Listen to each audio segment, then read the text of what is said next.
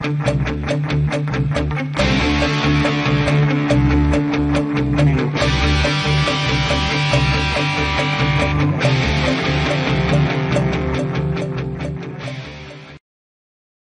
you want to learn more about BGP topics, be sure to check out our Junos Intermediate Routing course.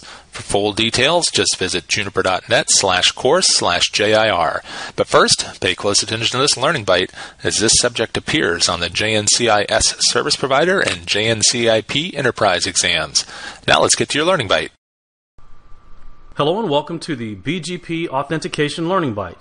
I'm Gordon Mosley with the Education Services Department at Juniper Networks. Let's get started.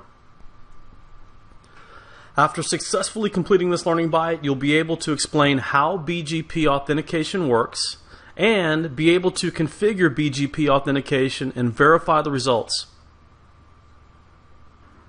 Let's start by discussing how BGP authentication works. BGP authentication allows all of the protocol exchanges that happen between a pair of neighbors to be authenticated.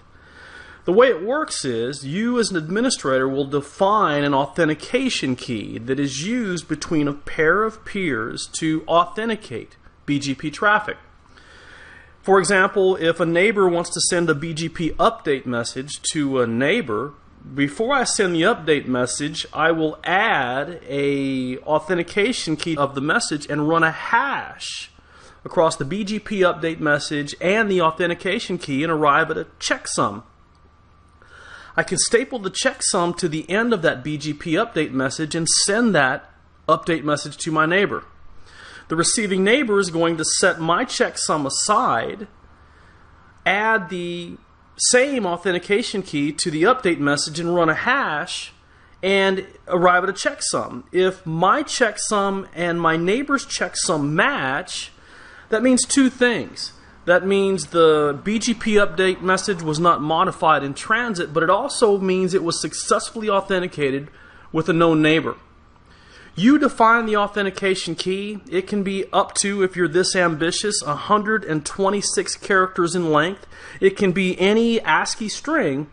If you do put spaces in the authentication key, you have to enclose the authentication key with quotation marks.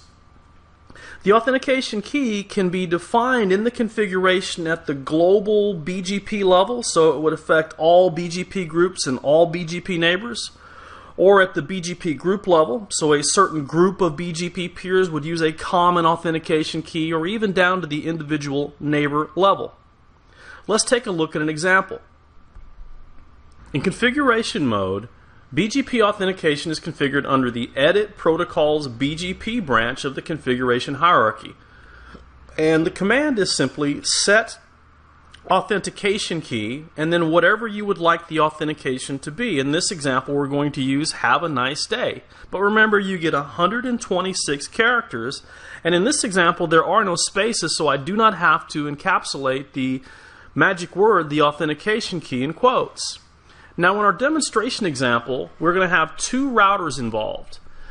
Router 1 has an IP address, a peer address of 10.1.1.1, and I'm going to configure him to be a BGP peer with 10.1.1.2, a directly connected neighbor. Now it's going to be an external BGP session in this example, but it would work either way. These two devices are in different autonomous systems.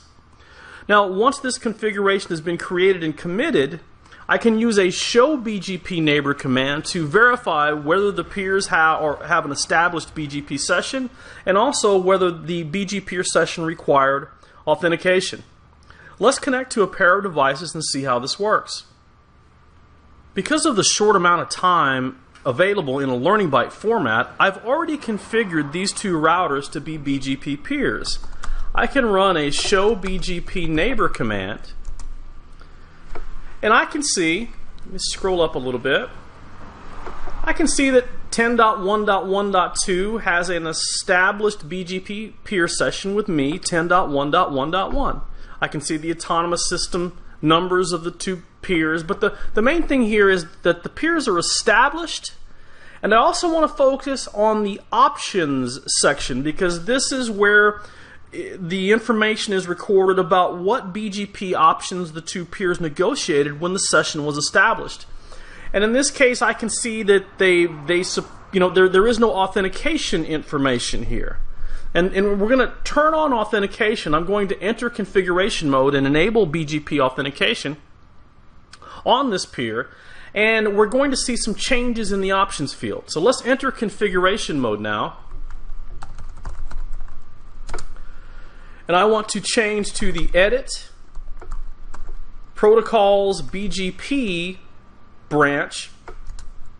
And I'm going to issue a show command. And I just have the very basic BGP configuration here. I've created a group called demo. Here's the IP address of the neighbor, 10.1.1.2, and his autonomous system.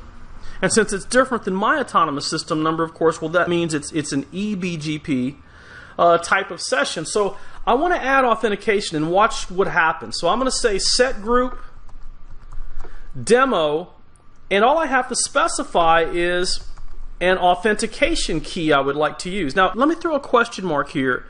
The default way this works is when I specify an authentication key, that key is going to be added to the end of any kind of BGP messages, and we're going to run a hash across all of that information. The default hashing algorithm is MD5, but I can change to, for example, AES or SHA if that's the requirements that I have. I also have the ability to configure what's called an authentication key chain, where I can specify multiple authentication keys and a start time for those keys.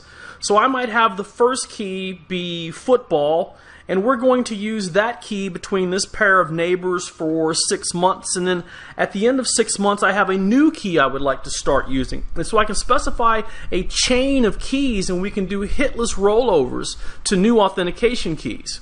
Now in this learning byte, I'm going to try to keep things simple and just do the simplest option, set group demo authentication key, and I think our example was have, and I don't want to put any spaces in there, have a nice day. So I'm going to run show again so we can see the changes. So the authentication key was have a nice day, but it's inside of the configuration we always encrypt variables like that, so they're very secure. And now I'm going to commit this configuration change. Now one thing I want you to understand here is that we've only configured the authentication key on one peer. The other peer does not have the authentication key configured at this moment. So let's look at our show BGP neighbor command again. And I'm getting a lot less information. I still have the two peers configured, but they're not in an established state. They're trying to connect. And if I look at my options section, one of the new options is this session requires an authentication key, and the router 2 does not have that key configured, so the session is not establishing. Remember, the goal of this is security. I have an authentication key that's required on this BGP session, my peer doesn't, so the session is not allowed to establish. So I'm going to connect to router 2, enter into configuration mode, and change to the edit protocols BGP branch of the configuration hierarchy. And a very similar configuration on router 2, but I'm missing the authentication key. So let's add that in.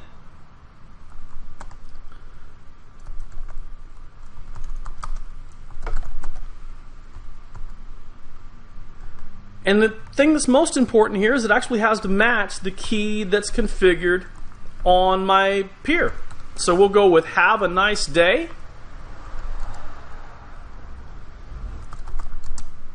And again, remember the actual authentication key is encrypted in the configuration, so let's do a commit operation. Now, if I think positive, when this commit operation is complete, with the additional authentication key being added now on both sides, we should be able to successfully establish a BGP peer relationship. So now that the commit is done, I'm going to go ahead and run a show BGP neighbor command, and let's see if our session has been reestablished. Hey, we're back in business again. Scroll up just a second. I can see these two peers are in the established state. And I can see that they negotiated as part of the BGP session establishment process that they would authenticate using an authentication key. So with the authentication key present on both sides, they're allowed to establish a secure authenticated BGP session. In this Learning Byte, we explained how BGP authentication works, and we also configured BGP authentication on a pair of BGP neighbors and verified the results. For more information about Juniper Network's training and certification programs, please visit our website. Thank you. Visit the Juniper Education Services website to learn more about courses. View our full range of classroom, online, and e-learning courses. Learning paths, industry segment and technology-specific training paths. Juniper Network's certification program, the ultimate demonstration of your competence. And the training community, from forums to social media. Join the discussion.